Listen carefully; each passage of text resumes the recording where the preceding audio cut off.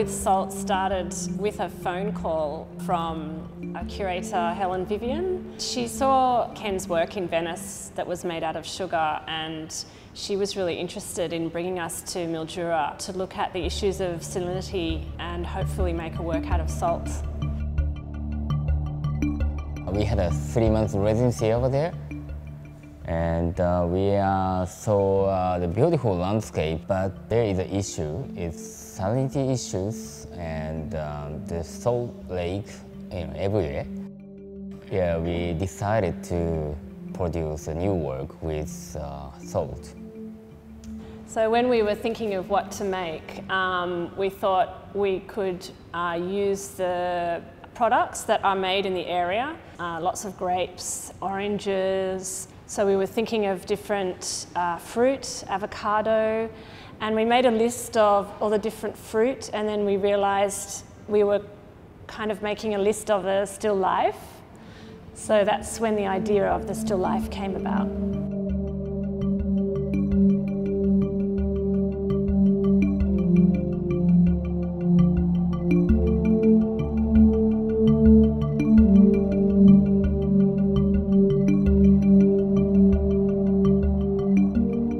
Salt for us was a great medium because it's so much a part of life and also a part of death. It's something that we need in order to survive. It's the only thing, as well as water, that our bodies actually has to have.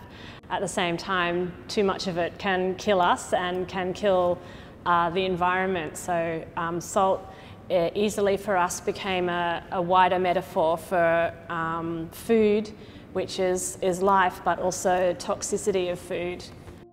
When we were doing the research for The Last Supper, we got this great book on the history of a still life, and obviously one momentous series of paintings is the Allegory of the Five Senses by Rubens and Bruegel, and we were inspired by that series to then also make a kind of five senses, but with the idea that what they were depicting in the Renaissance has kind of, in a way, become an environmental disaster in an Australian context, in a way. We do have amazing food, and with technology and irrigation we have such a luxurious lifestyle, but at the same time behind that there is something else for people to imagine when they look at nothing, which is inside the frames. Yeah.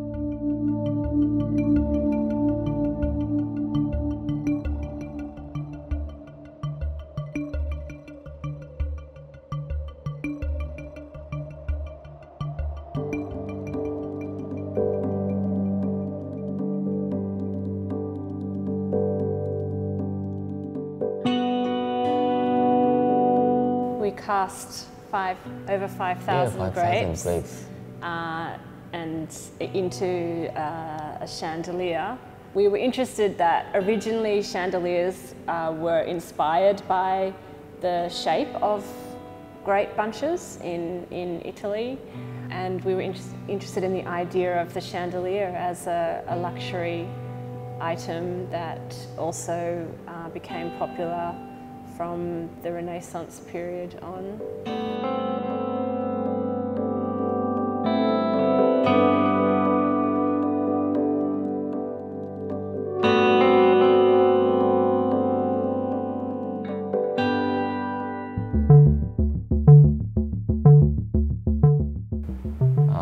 We got the idea to produce the chandelier out of uranium glass.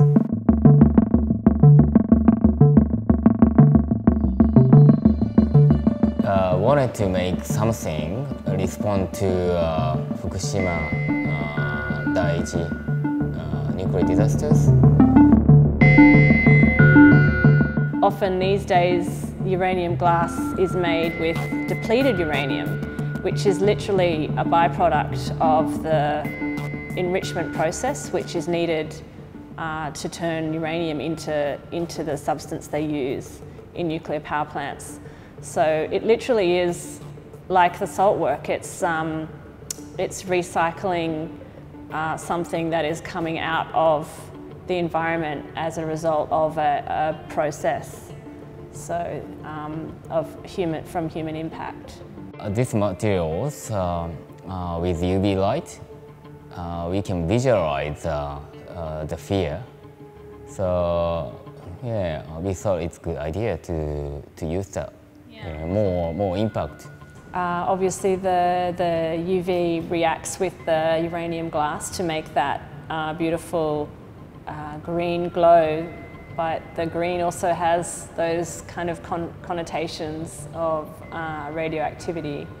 So it's a combination of beauty and fear, which we like to explore in our work. Chandeliers are really connected to the development and the history of electricity too, and department stores and hotels from the early 20th century. United States, of course, it's France. Japan, #1, and the second is France, showing energy main building. France has the highest percentage of its electricity is powered by nuclear power.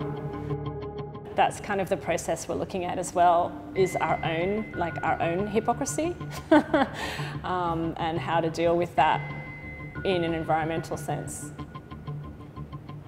In a purely selfish way, I think our work is just an expression of our own complete paranoias about everything.